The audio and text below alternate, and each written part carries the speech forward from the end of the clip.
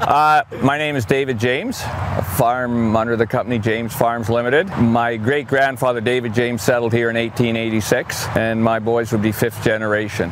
We've got a long history here, and it's something that you value, as far as legacy sort of things and that. The difficulties I found for marketing grain before I joined AgChieve was, unlike U.S. producers who had a long storied history in private grain marketing, we were under the Canadian Wheat Board. So we really didn't get strong signals on selling and marketing our grain.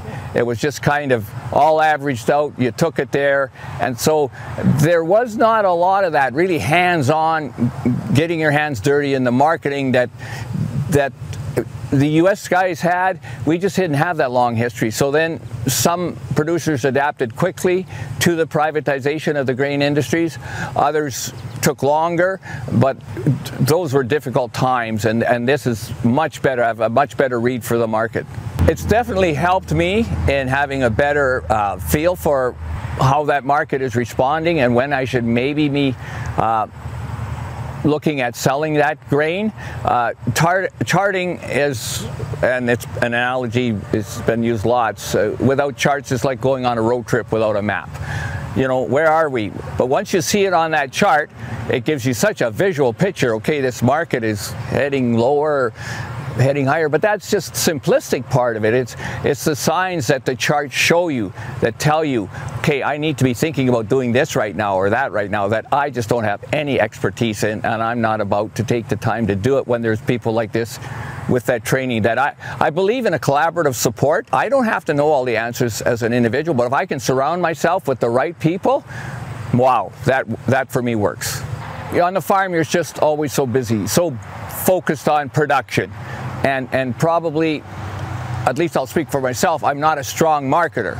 And so to look to AgChieve to help me make some of those timing decisions in selling grain, have I followed them always? No. Have I wished I followed more? Yes. But you learn as you go.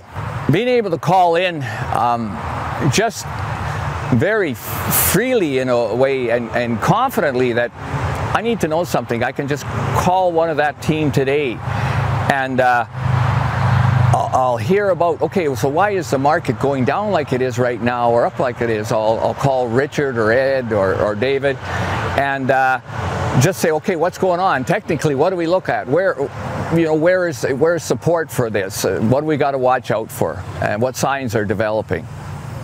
I chose AgChieve because I would see David at presentations over the years. I liked his approach. It seemed pretty, what you see is what you get, pretty basic, straightforward. I could tell his passion for charting from what he did from a very young age regarding charting. And I think as a farmer, you get too close to your business, too emotional, and you do too much on fundamentals. So to bring something like charting in is important, and I just liked David's approach, and we joined AgChieve.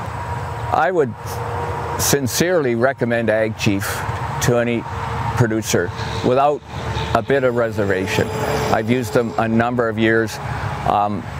It's just about the information, about the people, about the platform the company kind of operates under that makes it so, if you want to use the word, user-friendly and just a great asset to our business and marketing grain.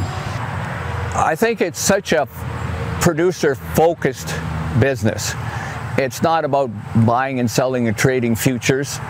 It may give recommendations regarding that as far as hedging goes, etc.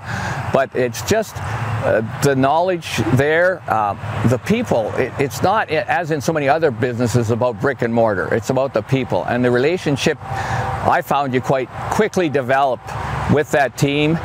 And just the approach they take, it doesn't tie you up. You're free. I pay my